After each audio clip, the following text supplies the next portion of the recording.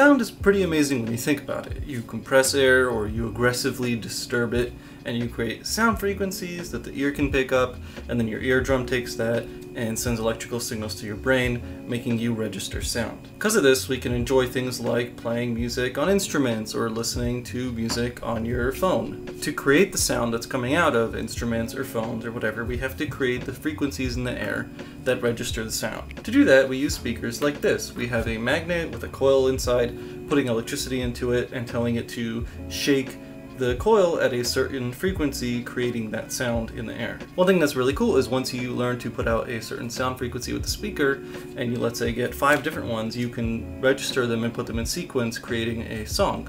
This specific speaker is really small and cheap and won't put out obviously quality or accurate sound, but it will do the job for the video. It has 2 cables on the back, a ground and a power. When you put power into it, you're activating the magnet with the coil inside, telling it to shake at a certain frequency, and then it's going to start playing music. You can actually take something metal and put it next to it, and you'll see that in a second, the magnet will just pull it in.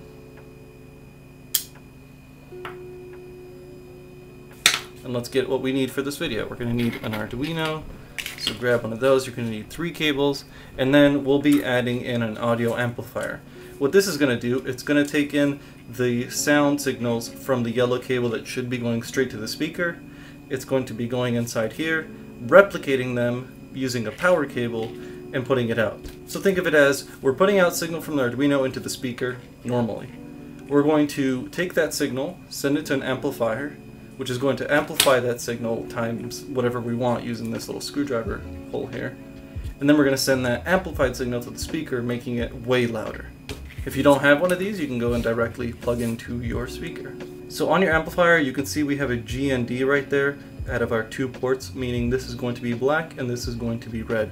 So go ahead onto your speaker. You're just going to want to open up these terminals by screwing them left. Now that it's plugged in, we have black into the ground side, red into the power side.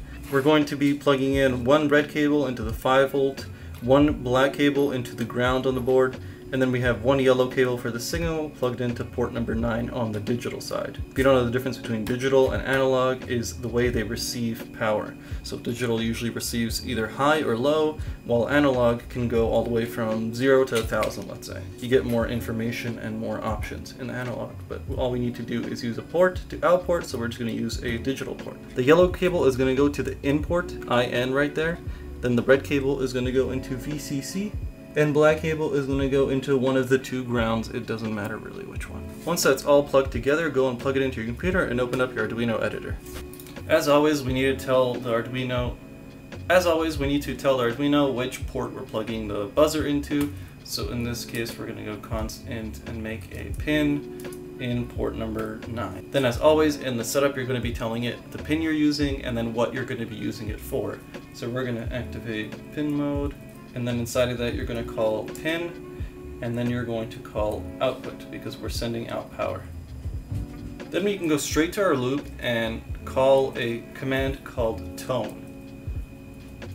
Tone puts out a frequency that we give it, so the first thing we need to do is tell it what port, and then we can tell it a frequency, let's say 1000. Under that, let's go and do a delay of 1 second.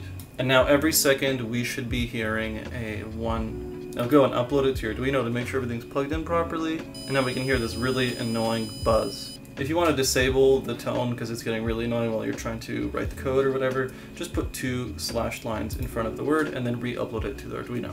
I was thinking instead of doing a full song because I don't have one available, we can just go and create our own little sequence. That was at 1000 hertz here. The first one's at 1000. Let's go and copy paste this a couple times, and then on each specific one we're going to bump it up by 1 and just continue to go all the way down, bumping it up by 1. Now go ahead, upload that to your Arduino, and it should start playing for you.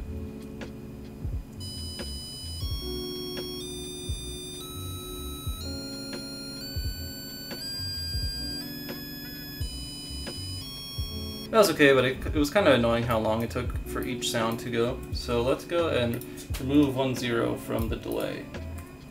And now we'll have this like really weird rainbow sound effect. Sounds like you won something at a carnival, like one of those jackpot machines.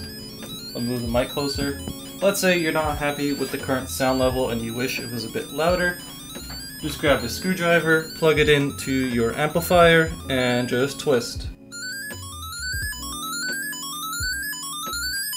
So just a little recap, if you don't understand what's happening when we're pumping audio into the amplifier and then from the amplifier into the speaker, let's say we're sending signals like this. There's one every little space here. Just keep sending signals, and these are different sounds. What the amplifier is going to do is it's going to take that, it's going to send them to the speaker, but it's just making them way bigger at the same frequency and pattern and length in between them. It's repeating exactly what it's receiving, just putting it out with stronger power.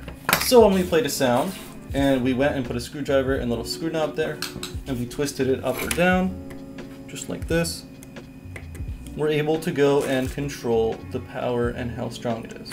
If you learned something new in this video, please consider liking the video and maybe subscribing to the channel to see more of this type of content. We're going to be building a couple of nice projects soon on stream, live with you guys. You guys can ask questions, you guys can build it with me on your own setup. Here we were making an alarm clock where we're going to be using the speaker, the amplifier, and an Arduino to go and make an alarm clock. We're going to have the LCD monitor from last video, and then here are a couple buttons where you can go and set up the time.